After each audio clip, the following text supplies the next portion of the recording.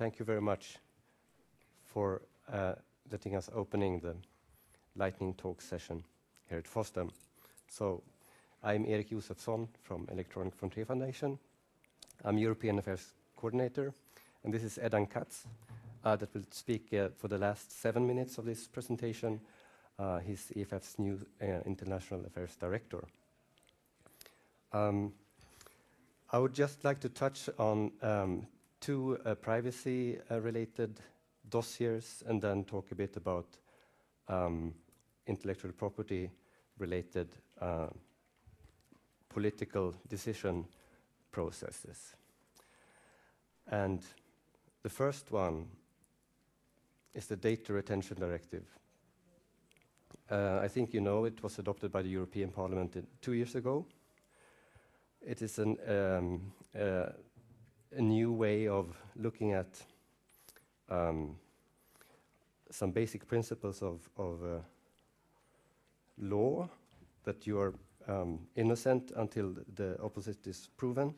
That this is now being maybe broken by saving data from all your telecommunications interactions with each other. And this has huge implications on, of course, privacy, human rights, but also on the technical level, where I hope that you as technicians can be helpful and engaged in understanding what is going on here and what will happen with basic information infrastructures in Europe. And this is a quote from the responsible politician that was the rapporteur for this directive 1 week before the vote in the parliament. He basically said, we don't know anything about this. It turns out that 2 years later, the Commission is also having problems to understand how they are going to implement this directive. There's a working group, the Recital 14 working group, that the Commission has set up, where they talk about the implementation, and there are many, many questions regarding this directive. On the legal side, we have then, in this implementation process, one of the most successful organizations that is trying to make sure, or trying to stop this implementation, is the German Working Group Against Data Retention, the AK-Vorrat. Then they have recently filed class action lawsuit against the implementation proposal by the German government, and they're complaining at the Institutional Court. And this will have implications for far-reaching, far beyond Germany, so I encourage you to follow this process and interact with your politicians and your government on what this, if the implementation legislation is rejected, what effects it could have in your country. The second proposal here regarding privacy is the PNR proposal. So when data retention is supposed to save all your telecommunications data, this proposal is aiming at making a profile over each citizen's travel behavior, starting with your flight travels. So, and for criminal or law enforcement purposes, all of you will be have a profile so that you can be checked in case you would be interesting to look at. There's also a very important technical aspect here that I want to mention. This personal name record will be it's a part of the booking system that it's a global network. It was really until the mid-90s larger than internet. So it's a big mainframe system for that is still mainly based on the same old system as maybe 30, 40 years it has been just running. So the passenger names and records are created when you make a booking, and they are then being processed by these CRSs, the computerized reservation systems. And there are 4 major companies working on that. One of them is European, and that is Amadeus. Right, and the PNR record, you know, when you make a booking, it contains a lot of information, but also from this design of the system, there's a lot of free text fields, and basically a PNR cannot be deleted.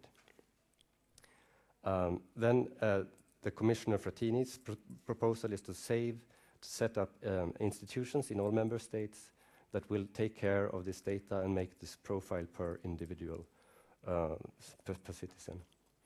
And this passenger information unit, it has some similarities with the Department of Homeland Security, and there's a technical issue here how this information is stored or transferred if it's not basically just they are logged in. And those records will be stored for 13 years. And then here comes the important technical aspect that in the political debate about this proposal, everybody says, of course, sensitive information should not be there, like trade union membership. But if you look at the specification, what you want to store is then in the proposal you have 19 items. 2 of them, if you look closely at them, will then show that the things like a trade union membership will probably be in this profile.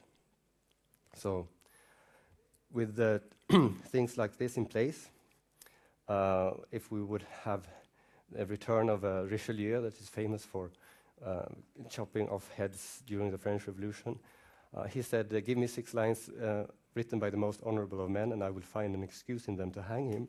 I wonder what he would do with the PNR records and data retention. And the correct answer to that question is then what is in our political tradition a central concept of organizing our political institutions so that when bad or incompetent rulers come into power, they don't make too much damage. It's a bit like system design. How do you prevent users from making damage unintentionally, and how do you protect yourself from malicious attacks? So that was for on the privacy front, and then what I've been doing lately is following the things in the European Parliament quite closely, and just to mention 2 reports here. The Bono report, maybe you've heard of that, and the problem here is that these reports are unrelated. They are about culture and not about intellectual property, really. But in these processes, you see agenda items from the copyright industry inserted in these these reports. So it's about filtering in the internet. Here's an interesting one for you, the Grassamore report.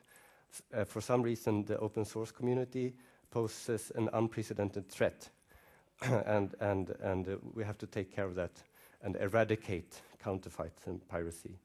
And this very aggressive language,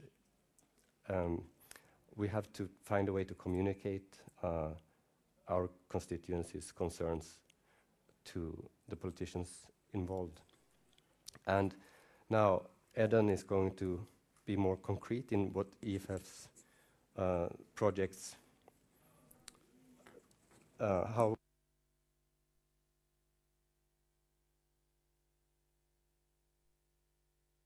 Thank you, Eric, for sharing your talk with me. I'm the new International Affairs Director with Electronic Frontier Foundation, and really appreciate the opportunity to talk to you. To build off of where Eric left off, the Grassamore report is, in particular, a strategy for culture in the European agenda for culture in a globalizing world.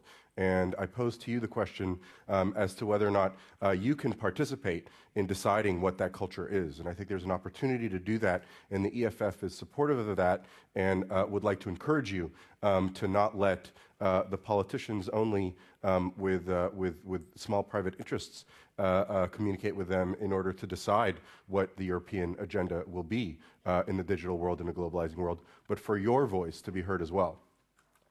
IPRED 2 is IP Enforcement Directive. The offenses, the idea behind this comprehensive strategy that Eric began to lay out and has been following in detail and has done important work here at the Commission. The point is to increase deterrence and the ability for there to be people scared by criminal offenses, ratchet up the offenses for copyright infringement, and therefore people will stop doing that. Coming from the United States, I can share that that has not worked. The No Electronic Theft Act, which was passed in 1998, contains some of the same ideas and has been a failure in terms of deterrence. There may be something else going on. Wrong way.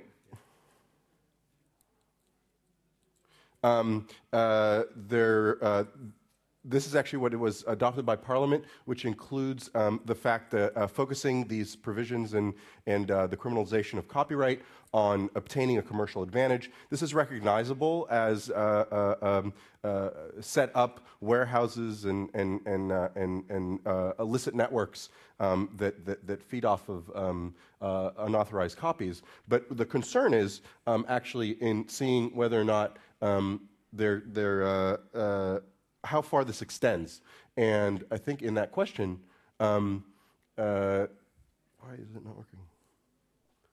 In that question, there's one amendment that was actually stopped through the efforts of a coalition of FFII and Buick and Edlida and EFF together helped stop this part of the provision, the amendment that you should pay attention to, which expands beyond this commercial advantage to basically everyone. We can go and talk in particular later, given the time constraints, but this language actually tries to expand it so that even peer-to-peer file sharing on a very minor basis of works that are combined, both copyrighted and public domain, can also be captured in that. And this is oriented towards the ISPs.